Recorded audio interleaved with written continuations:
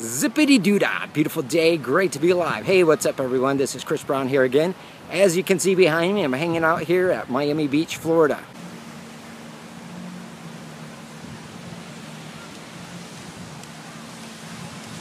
As most of you no doubt realize by now is that the business environment has drastically changed, hasn't it? You know, we've transitioned from an industrial age society into an information age society. Many experts are now calling this as the new economy. Really is all that this new economy is a culture shift. They say that this is the biggest culture shift that we've experienced since the Renaissance back in the 14 and 1500s. And so this new information age, this new economy really has little to do with technology, but rather with the way that we communicate. And so what this requires of us, since people are buying, the way that people buy is different, so the way that we have to sell has to be different as well. Now, even if we as ourselves would look at the way that we buy today, it's probably different than the way that we're trying to sell. We're trying to sell the same way that we used to, you know, years back. Now, even here recently, there was an episode or part of Bloomberg TV. I don't really normally watch the news or anything like that, but I was doing some traveling to a car show in Amelia Island, and the resort that we stayed at, in the morning they had Bloomberg TV when we were eating our breakfast, and so I was kind of stuck watching it. But they had one of their experts on there that said that advertising and marketing is dead. And it's not that advertising and marketing is dead, it's the way that we do it is dead. You know, so many times, so we've gone through a culture shift again, and so a lot of you may be using Craigslist as an example. So you're taking what you were doing in the yellow pages through newspaper and magazine ads, and then trying to bring it to modern technology. So again, this really has less to do with technology than the way that we communicate. Now, the internet technology is all it is. It's a tool to be able to broadcast our message to the masses. So what I'm going to do here is I'm going to take you to my computer and show you that the advertising and marketing is not dead, but I'm going to show you how we're going to adapt to this new economy, how we're going to be able to adapt to this. Again, because the way that people are buying is different, so the way that we have to sell is different. So again, if people are not responding to your ads like they once did, I'll show you what the solution is to that.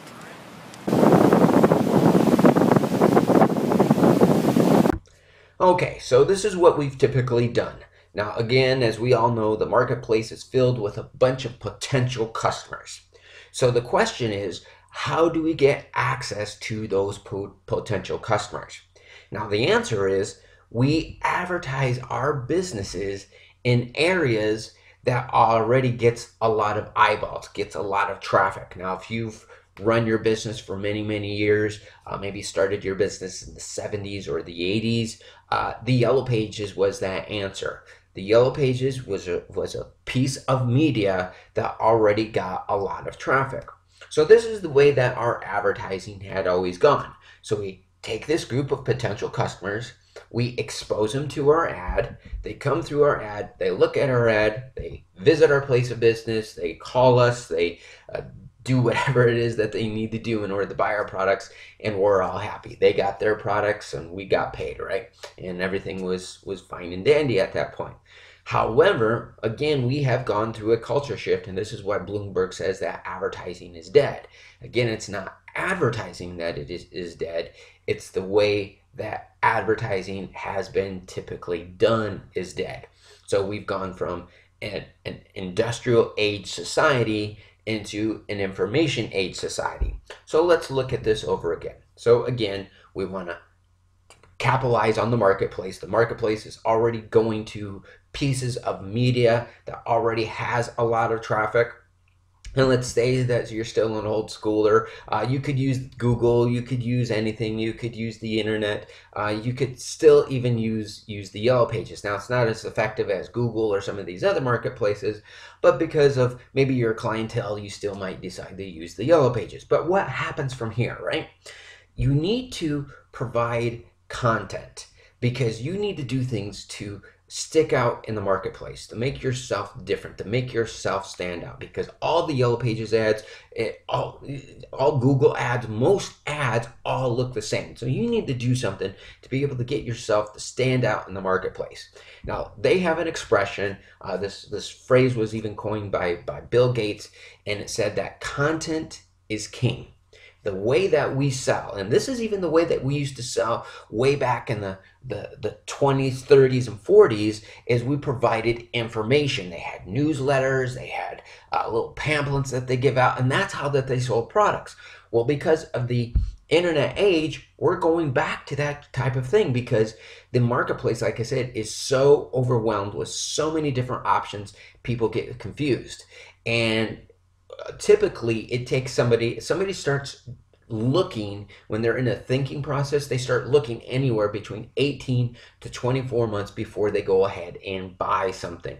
So what we want to do is we want to use text messages and SMS messages and mobile marketing. We've already talked about this in a previous video. We also want to use email newsletters, push marketing. And again, we're going to provide free information and entertainment information that highlights the importance of why a person should buy our products and services.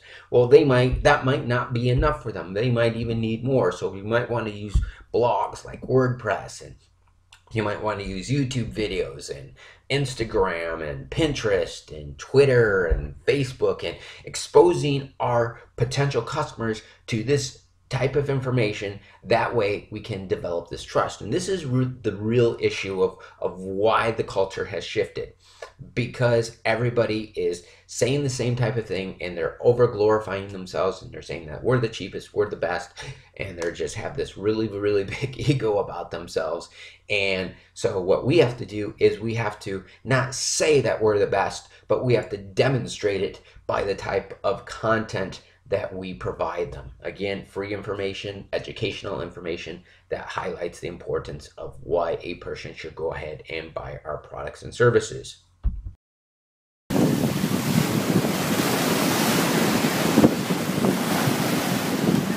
Now, I do hope this information was helpful. I had a blast filming this video for you here today at Miami Beach, Florida.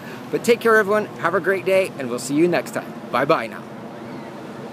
Now, if you'd like some help putting this into action and like to see how to double your income from your current customer base and see how a local business did this and made $138,460 in only 4 days by doing this, just click on the link on the side of this video. Or if you can also click on where it says click here, or you can visit prostarprofits.com/missionpossible.html. And if you'd like more tips like this, just click on the little subscribe button and you can subscribe to our YouTube channel.